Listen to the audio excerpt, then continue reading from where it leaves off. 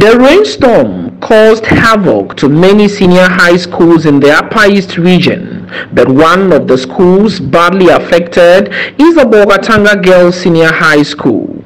The school's library, home economics block, science laboratory, French center, and one of the girls' dormitory were ripped off. The school's water tanks were not spared, compelling students to join long queues to fetch water for domestic use. Some students tell City News the situation is negatively affecting academic work and impressed on government to intervene. Wednesday night, we had a heavy rainfall. So all the lights went out on campus and the students were trying to run out to go to the various dormitories. Majority of them got hurt, the twins fell, and then our science labs and our chemicals, everything was destroyed. Our French lab too was also destroyed. The various houses too, some of the roofing sheets were also removed. Our physics lab, where we conduct experiments, was badly shaken. The roof is now off. All our documents were wet. Being a French student myself, the destruction of the French center has really harmed me, because we had a lot of books there we read and a lot of computers for our research, and because of the rain that's all been badly destroyed. The roof is off. Our home economics block, where the home economics students have their practicals, has also been badly damaged. A team led by the Upper East Regional Minister Stephen Yakubu and NADMO officials has visited the school to assess the extent of damage by the rainstorm and take measures to manage the situation in the interim.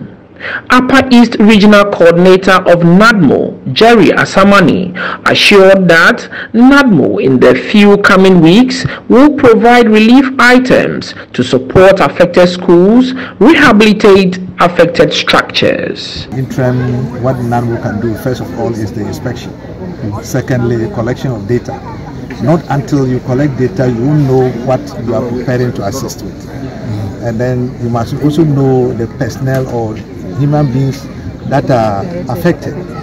After knowing the total number of human beings that are affected, you have to categorize. Are they men? Are they women? Are they children? Are they pregnant women? That is where the relief items are prepared and said, assisted relatively, if not. So what we are doing now is not actually presentation of relief items, but to take data and be able to inform government to prepare for the assistance. Regional Minister Stephen Yakubu directed that some remedial works be done on the affected structures while they solicit funds from government to rehabilitate the structures. I have asked that they should get a carpenter and then so that the carpenter will come and at least reinforce some of the leaves that are almost out and are not out, and then also clear the place nicely, because it's also not nice. Clear the trees and also some of the debris that are around, and then together we will talk to National NADMO and also contact Get Fund and then also Ghana Education Service to see what we can do.